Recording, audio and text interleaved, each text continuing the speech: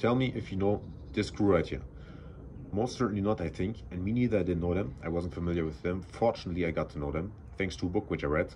And with that being said, welcome to a new episode of Books and Burpees, episode number 3. And I hope you're doing really, really good, of course, first of all, today. Thank you very much for being here, my friend. Thank you very much. And this is the book I want to speak about today. Endurance. Shackleton's Incredible Voyage. This book is absolutely insane, and I read it. I finished it around 2 weeks ago, and I wanted to do an episode about it. And I spoke about this book in my first. Episode, which I did of Books and Burpees. And I said to you that I'm reading this book right now at the moment. And in fact, I really love to read fiction stories, so good stories, fantasy, exciting adventures, this kind of stuff. This is not a fictional story. This is absolutely non-fiction. It really happened. It happened at the beginning of the First World War, so in 1914.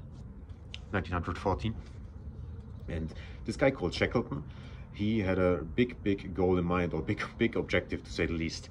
He wanted to travel with a boat to the Antarctica in order to afterwards travel on the Antarctica from point A to point B, so from start to finish by foot.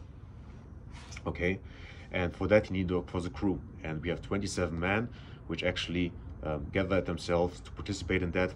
And the resonance was incredible. Everybody wanted to go there at the time. And this guy, he was famous for his adventures. He was a strong leader. I will speak about that in a second. And he had no problems finding his crew. And in fact, what happened is that on the way there, the boat, so the Endurance, that is why the title of the book, the boat got stuck on the ice.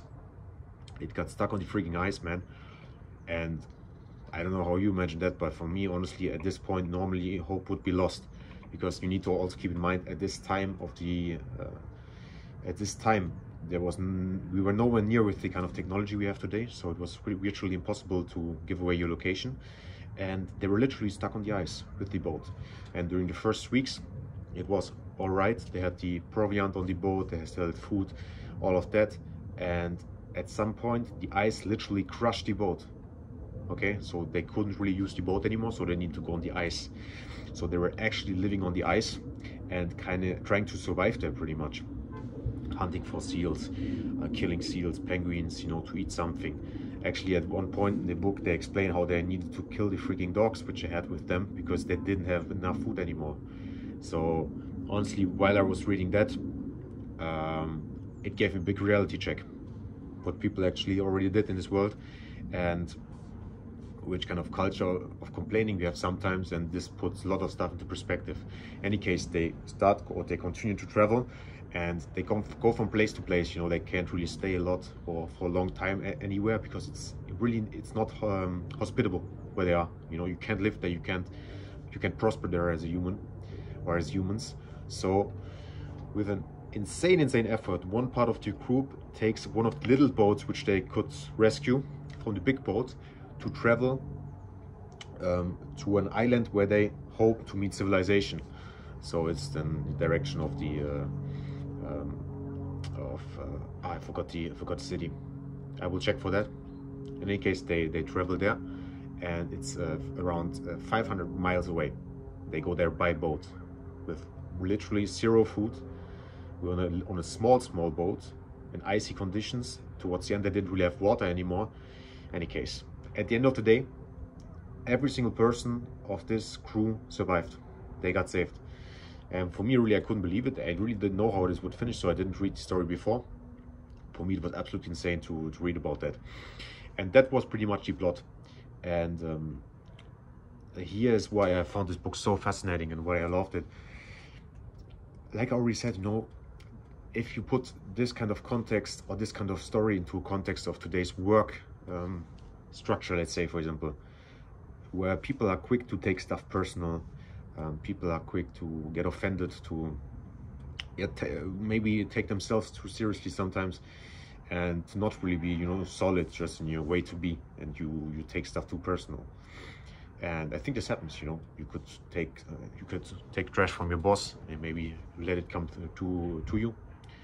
And why I say that is that in this book, this guy Shackleton, his leadership, I never read about something like that. By the way, the story is made of little diaries which were held by all the participants. So actually there's the material how the author could write the book. And the leadership by this man is, for me, it's absolutely insane, you know. Because imagine in this situation as a group to go absolutely crazy and try to kill each other, that would be really, really easy to do, you know. Because why would you care? You know, there's no hope anymore. Where would you go? But what I really liked about this book is, in fact, the spirit of these men. It's absolutely impressive to read about that, how they really stayed positive, you know. Positive, okay. They had, of course, their moments of darkness in their mind, as you can imagine, but they kept this little fire which was somewhere to say, okay, we will actually go there, we will do it. And for me, to read that, it was really, it did something to me. While I was reading it, it was amazing, man. I literally had goosebumps sometimes when I was reading it. And it showed to me that you can do anything, you know. The human being is capable of incredible stuff if you believe in it and if you actually want to do it. I think they had a lot of fortune, a lot of lucky circumstances which came together in order to actually get saved. Of course, you need to have that. How if not that you would survive something like this? But what they had above all was this leadership and this belief in the group, this belief in the community. There was rarely somebody who really questioned the whole group, and nobody tried to plant the seeds of negativity, or not really negativity, but the seeds of doubt, the seeds of despair. Not at all. And for me, that was absolutely my biggest takeaway of this book, to be honest. Also, what I really like is how the author took away some parts from the diaries of the members, where they described how they were playing cards, they were reading to themselves the same freaking books every single evening, because there was nothing to do.